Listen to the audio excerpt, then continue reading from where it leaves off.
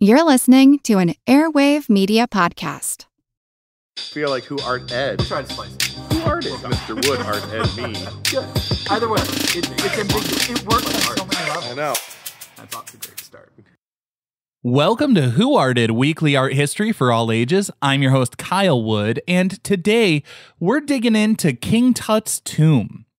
On November 26th, 1922, Howard Carter prepared to enter the tomb of a little-known pharaoh. Nobody had set foot inside the space for over 3,000 years, but as Carter held up his candle, his partner, Lord Carnarvon, who had financed the expedition, called out asking if he saw anything. Carter responded, "Yes, wonderful things." King Tutankhamun, often referred to as King Tut, ascended to the throne at the tender age of 9 during the 18th dynasty of the New Kingdom in Egypt, around 1332 BCE.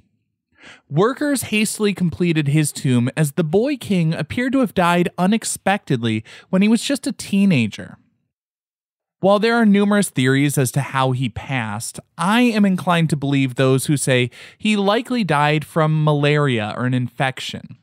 There were theories that he died in a chariot crash because of the chariots left in his tomb, along with numerous broken bones in the skeleton. However, DNA analysis indicated that Tutankhamun had a severe clubbed foot and other maladies likely stemming from the verticality of his family tree.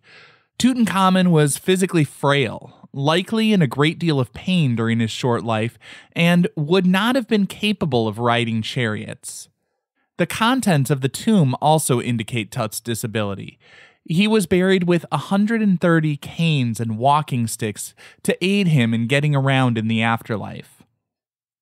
Now, as a ruler, King Tut really was not all that remarkable.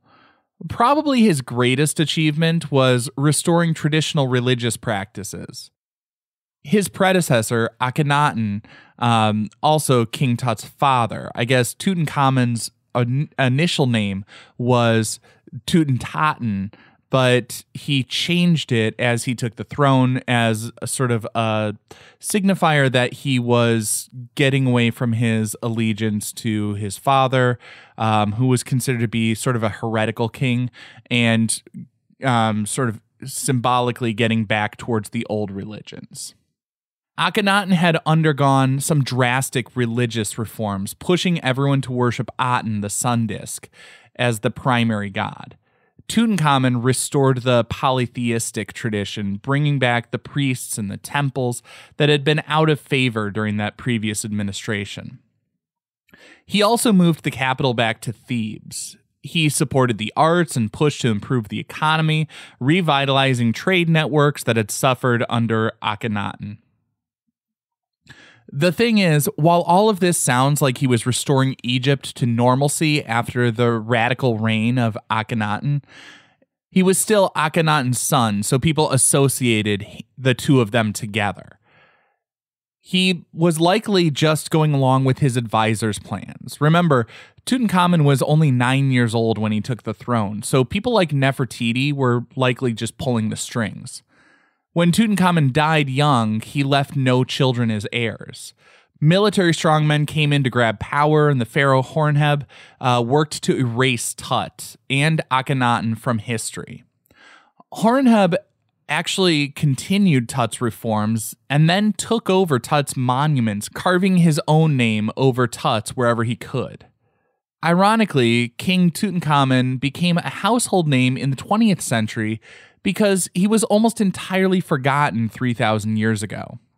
Because Tutankhamun wasn't spoken of and essentially erased from history so shortly after his death, he was quickly forgotten by most Egyptians, including would-be looters.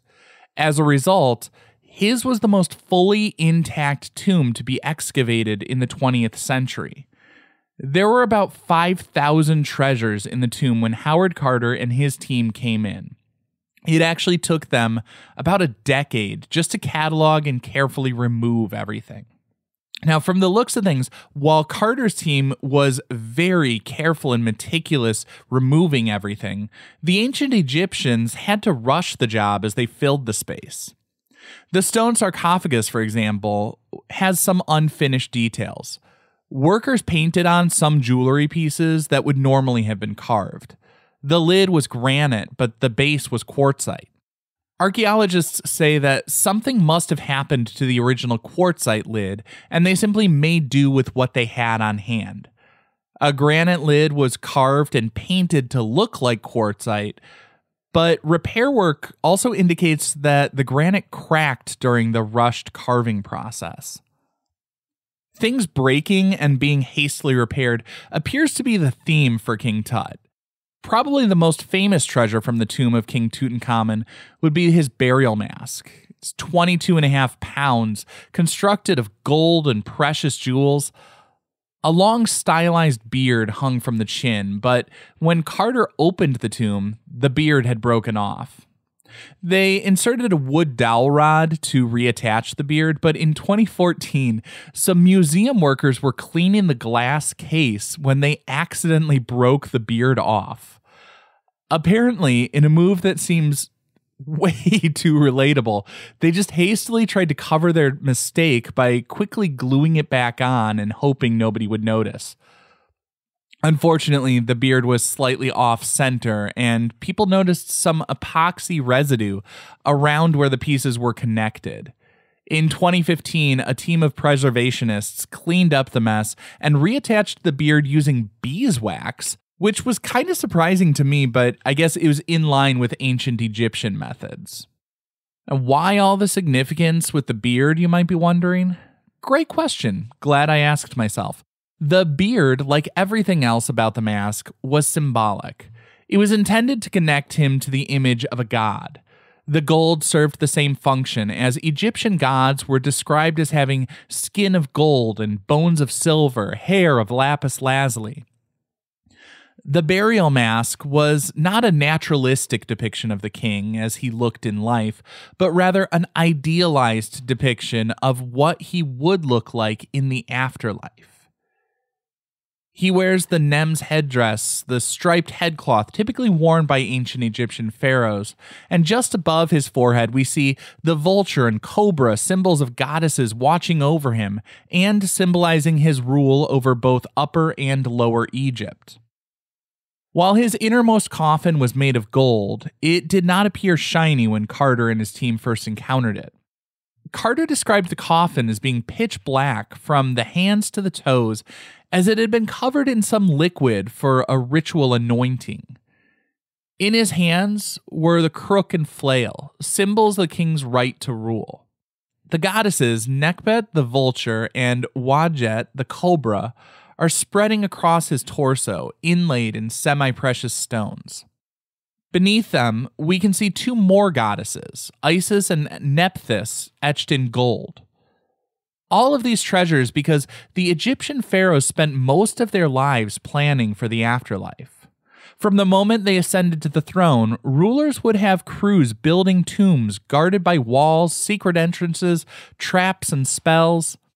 In yet another great bit of irony, the tomb that appears to have been the most hastily constructed also appears to have been the best preserved. Tutankhamun was allowed to rest in peace for well over 3,000 years, until Howard Carter came around to dig up the king's remains. And though his reign may have been short, the treasures found in Tutankhamun's tomb have given him an outsized place in the history books and popular culture. If you want to learn a little bit more about ancient Egyptian art, check out the episodes linked in the show notes. And as always, if you enjoy this show, please tell a friend about it, or do me a favor and leave a kind rating or review on Apple Podcasts, Spotify, or wherever you're listening. This concludes this week's episode of Who Arted, part of the Airwave Media Podcast Network. If you found this tolerable, please leave a rating or review on your favorite podcast app. You can find images of the work being discussed this week and every week on social media at Who Arted Podcast on Twitter, Instagram, and TikTok, and of course on the website whoartedpodcast.com. Podcast done.